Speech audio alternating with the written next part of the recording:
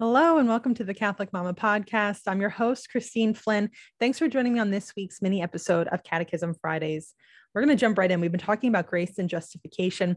We're going to finish off this section of the Catechism with Christian holiness and just a brief overview of what we've already talked about, and then move on to, let me see, it's a beautiful title, the Church, Mother and Teacher. I like that. And that's part of, we'll talk about the moral life and the magisterium of the Church next time. But this time, we're going to start in paragraph 2012 and talk about Christian holiness.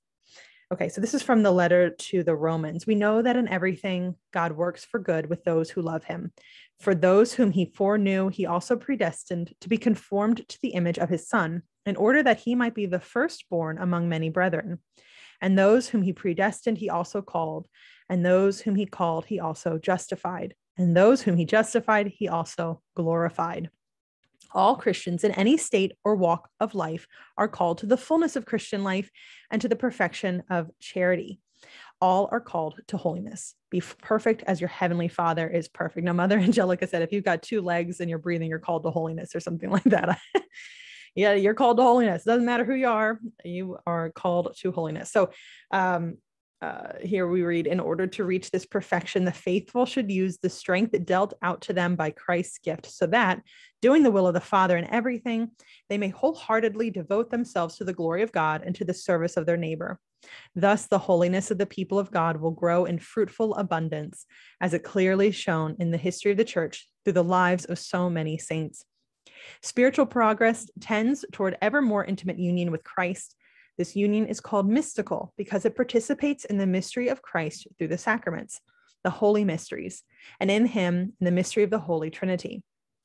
God calls us all to this intimate union with him, even if the special graces or extraordinary signs of this mystical life are granted only to some for the sake of manifesting the gratuitous gift given to all.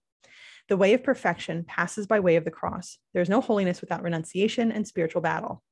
Spiritual progress entails the mortification that gradually leads to living in peace and joy of the Beatitudes.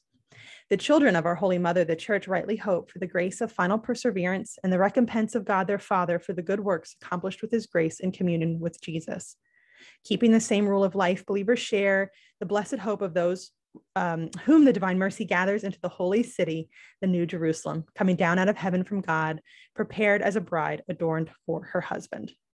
Beautiful. So the grace of the Holy Spirit confers upon us the righteousness of God, uniting us by faith and baptism to the passion and resurrection of Christ. The Spirit makes us sharers in this life.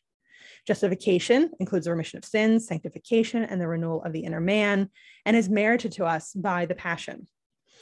Sanctifying grace is the gratuitous gift of his life that God makes to us. It is infused by the Holy Spirit into the soul to heal it of sin and to sanctify it.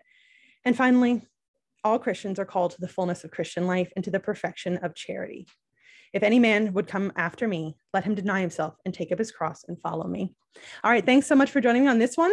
Subscribe so you don't miss any future episodes. We'll talk about the Church and the magisterium next time. All right, everyone, until then.